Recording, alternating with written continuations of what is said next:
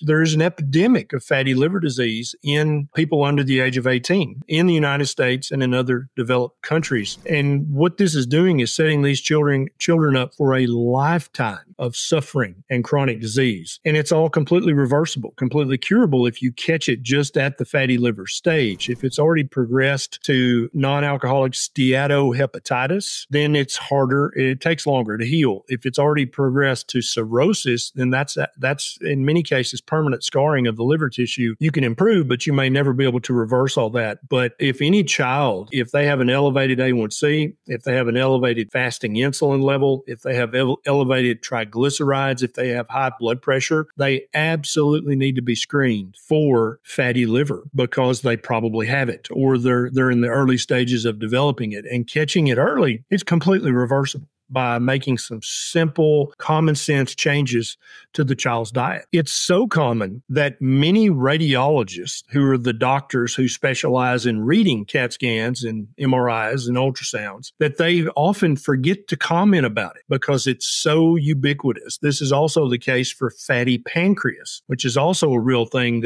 that's greatly underreported and underdiagnosed, very dangerous condition. But a lot of doctors just don't comment on it because if they see the abdominal scan of 100 adults in the United States, 70 or 80 of them on average are going to have fatty liver. Very often it'd be like commenting, oh, this patient has a pelvic bone and they have a lumbar spine. Well, yeah, it's so common. You're not going to say all that stuff in the radiology dictation report. And so very often they'll forget to comment on it. And so I caution patients when you ask for that scan of your liver that you want the radiologist to comment either positively or negatively about both fatty liver and fatty pancreas. They need to say in the dictation, this patient does have fatty streaking in the liver and or the pancreas, or this patient has no sign of fatty streaking in the liver and or in the pancreas. If it just doesn't mention it, then the doctor probably didn't think to mention it because it's so ubiquitous in modern society.